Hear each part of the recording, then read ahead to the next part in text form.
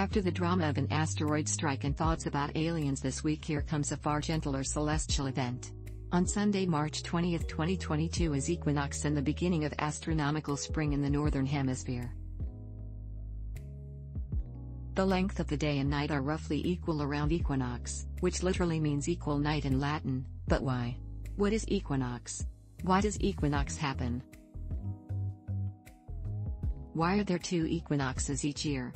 You'll be aware of the equinox, of course, but can you explain it? Here's everything you need to know about why equinox occurs and what it means for you and your planet. It's the March, vernal, of spring, or northward equinox.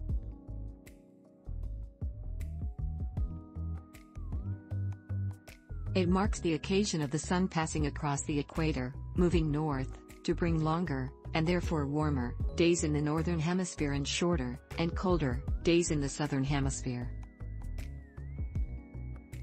However, on the day of equinox itself, the length of the day and night are the same everywhere in the world. In the northern hemisphere, the March equinox marks the beginning of astronomical spring, while in the southern hemisphere it signals the beginning of fall. The March equinox is a global event.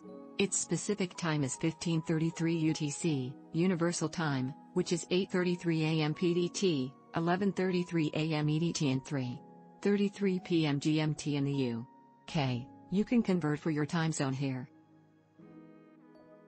That's officially when astronomical spring begins in the northern hemisphere and fall begins in the southern hemisphere. It lasts until the June solstice on Tuesday, June 21, 2022. Earth spins on an axis that is tilted by 23.5 degrees with respect to the Sun.